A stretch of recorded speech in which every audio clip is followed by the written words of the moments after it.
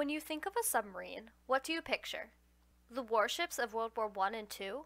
Huge metal cylinders equipped with sonar and torpedoes? If you're from Connecticut, maybe you're thinking of Groton, nicknamed the submarine capital of the world, where it houses the New London Naval Submarine Base. However, located just half an hour away, there's a submarine that looks entirely different from these industrial creations. The Connecticut River Museum, located along the Connecticut River in Essex, houses an exhibit on the first submarine ever used in warfare, named the Turtle after its oblong shape. Built in 1775, this one-man submarine only had a half-an-hour-long air supply once it was submerged. So how did this little submarine grow to become impactful enough to have multiple recreations and a permanent exhibit here in the museum? Let's dive in deeper to find out.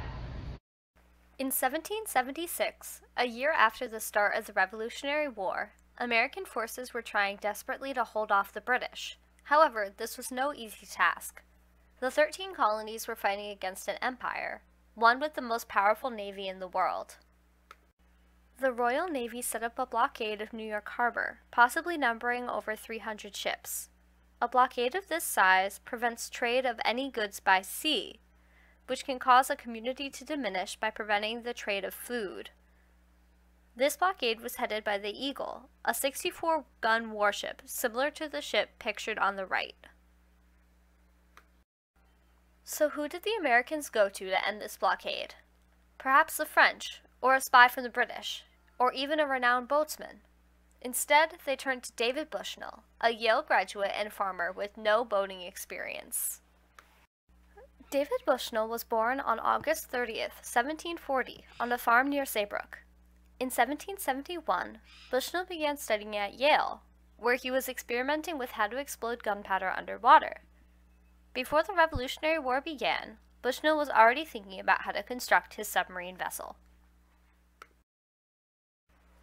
While the location and condition of the original Turtle is currently unknown, Bushnell wrote a comprehensive description of the vessel in a letter to Thomas Jefferson, which was published in 1799, allowing us to understand how his invention worked. The Turtle had many innovative mechanical elements to enable it to complete its goal: to travel underwater and attach an underwater mine to the hull of an enemy ship, and then escape before the explosion. The Americans believed the mine was capable of taking down the Eagle and ending the blockade. The Turtle got its name after its unique shape, which is like two turtle shells fit together with a metal hatch on top. They are made to fit each other exactly, and covered in tar to make sure it was watertight. Attached to the side was a powder keg mine, made of 2 pieces of hollowed-out oak. The mine was attached to a rope, which connected it to a large screw. This screw was designed to dig into the hull of a ship. Then, when the mine was released from the Turtle, it would stay attached to the ship and would activate a timing device invented by clockmaker and silversmith Phineas Pratt. The device could be set for up to 12 hours, giving the submarine plenty of time to escape. The operator had to be able to keep a level head. In his novel, Attack of the Turtle, Drew Carlson helps his readers imagine what being inside the one-man submarine might have been like. What was I supposed to do next? Submerge the submarine and get under the Eagle. I pulled the hatch down and sat. My heart was pounding, and my right leg was twitching wildly. "Leg, what is wrong with you?" I hissed. In exasperation, I grabbed it with both hands and forced it down on the ballast intake valve. In a moment, I was descending into the inky darkness. Down I dropped, much faster than I'd anticipated. In fact, the Turtle was sinking like a rock. I panicked and frantically clawed the wooden walls. I had to get out. I had to get out. If I didn't, the Turtle would get stuck in the mud at the bottom of the harbor, and I'd die. I eased off the intake valve, reached over to the ballast pumps, and began pumping water out. Then I reached up and began cranking the upper oars. The Turtle stopped sinking, hung motionless for a moment, then began to rise. How long had I been underwater, I wondered? How much air was left? Did I still have time to attach the bomb? The Turtle's operator lowered himself through the hatch at the top of the submarine and would sit on a wooden bench, which doubled as support to ensure the Turtle would not collapse under the water pressure it faced at lower depths. The vessel was designed so that the operator would not have to turn his body and could navigate it in nearly pitch-black darkness. However, the operator had to be just as good at multitasking in order to use the many foot pedals and cranks necessary for steering, adjusting depth, propelling forward, and attaching the mine to the hull of the enemy ship.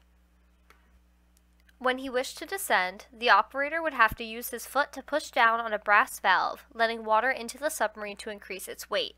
When he wanted to rise, he could operate 2 pumps with his hands to remove the water. This alone would take both hands and a foot, but that still leaves the matter of moving forwards, backwards, and side to side. For this, the operator would turn an oar at the top of the vessel with his hands. Turning the attached screw one way would move forwards, and the other backwards. It could be used with feet or hands. There was also a rudder on the submarine for steering and moving forwards, which was operated with the right hand. Steering the turtle would require both concentration and hand-eye coordination. It would be like trying to pat your head and rub your stomach, while also having limited air supply, almost no light, and a barrel of gunpowder and enemy ships only feet away. Focusing on moving the turtle would have been hard enough on its own, but the operator also had to know where he was and what direction he was meant to go. For this, Bushnell included 2 key pieces of technology which are still used in modern subs. First, he created a barometer. This glass tube held a cork and suspended it in water. It would move in relation to the depth of the submarine. He also included a compass. In order to see these key components, they were marked with a phosphorescent called foxfire, which glowed in the dark. This was the operator's only source of light while underwater. A candle was tested, but it used too much oxygen to be efficient. The turtle also included safety measures. It had special vents which would take in air immediately once the turtle rose to the surface. The operator could also release some of the lead ballast in an emergency, which would allow the turtle to instantly surface. Even with these safety measures, operating the turtle was risky. Not only did the operator have to worry about the simple navigation, but he would also be approaching enemy ships.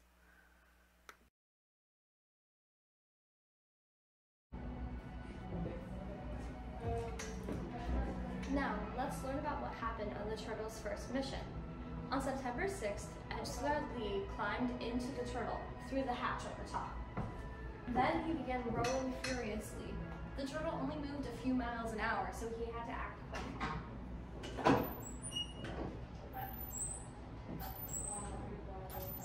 Guided by the light of the foxfire compass, he moved quickly to try to catch up to the Eagle.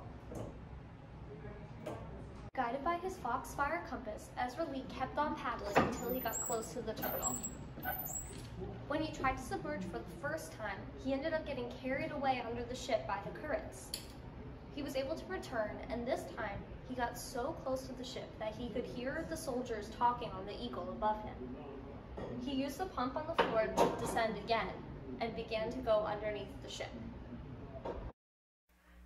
Ezra got right next to the ship and began operating the screw.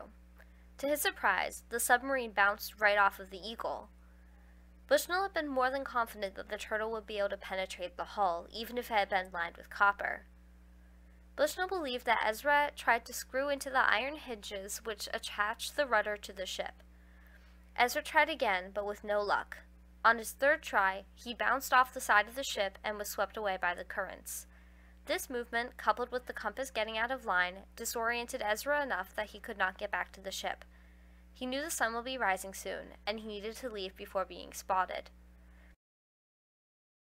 One of the times Ezra Lee returned to the surface, he was spotted.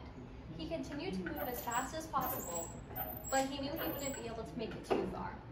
In a last-ditch effort, he released the bomb from the turtle. He hoped that this would make him a little bit faster, and even if he did get captured, he figured the bomb would still go off and the turtle would not be taken by the British.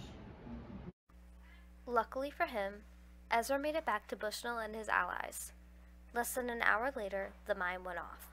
While it didn't cause any serious damage, the unexpected explosion certainly worried the fleet of ships. You may have noticed that throughout this video, many images of the turtle look different from each other. This is because on October 9th, when the turtle was in transport on a small ship, the ship was attacked. The turtle was said to have sank, but been recovered. Since then, the turtle's status and whereabouts are still unknown. Since the turtle's disappearance, there have been multiple recreations of the vessel. In 1976, Joseph Leary and Fred Fries successfully launched their replica, celebrating the turtle's 200-year anniversary. The event drew large crowds who watched in awe as the one-man sub was lowered into the water, unlike the turtle's launches, which were kept secret.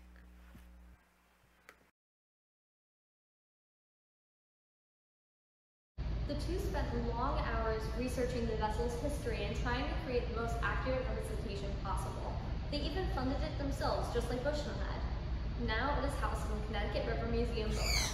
From 2003 to 2007, Fred Fries teamed up with Roy Manston and the Naval Underwater Warfare Center to create the Old Saybrook High School Turtle Project, where students worked to create their own one-man submarine, which was also successfully launched. Come visit us here at the Connecticut River Museum to learn more about the turtle, the Connecticut River, and all of its history.